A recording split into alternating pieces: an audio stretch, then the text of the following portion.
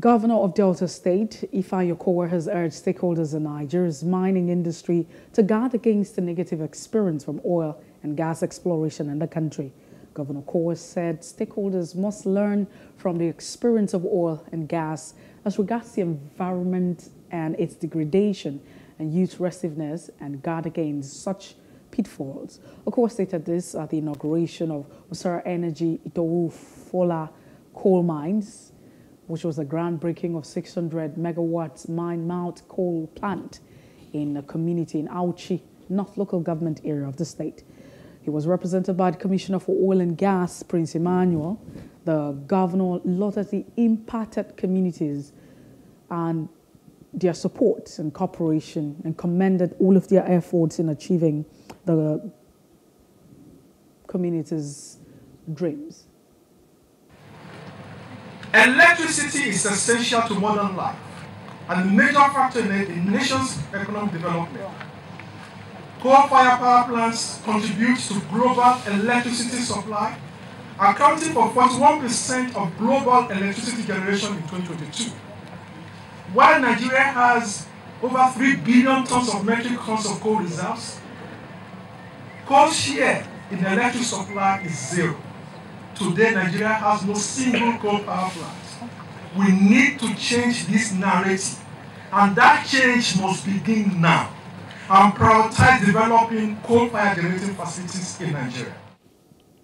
On his part, the Minister of Mines and Steel Development commended the state government for its support for the project, adding that the host communities must be first beneficiaries of the project. The minister said that the communities were the focal points in the mining industry, adding that the support of communities must be sought before the commencement of mining activities. Said the community must be the focus, is the center. And before anybody can do mining, it must have the consent of the community. Mining is destructive in nature. Hence, any will-be miner has to go to the community and get that consent, explain what he wants to do. But what I found interesting, you can't overemphasize the fact that we have power issues in Nigeria. We're not generating enough. We are not distributing or transmitting enough. So we still need to generate a lot more.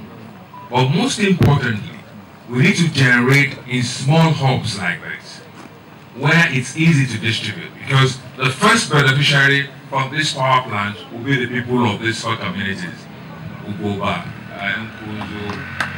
Ugodu, and Obompa. They will be the immediate beneficiaries. Because that's the way it is. You have to benefit from this power before it even goes to other people. And that is the way we can develop our communities. The speech of Mozart Energy can come to the doorsteps of our various citizens. As this power plant is inaugurated, we should all remember that the lesson learned from the oil and gas exploration sector as it pertains to the environmental degradations and youth restiveness. I urge Mozart management to adhere to the terms of the MOU reached amicably by critical stakeholders and also deal with issues of environmental protection with view of maintaining industrial standard. In the same vein, the communities should not make overbearing demands. There must be a balance struck in keeping the business going smoothly.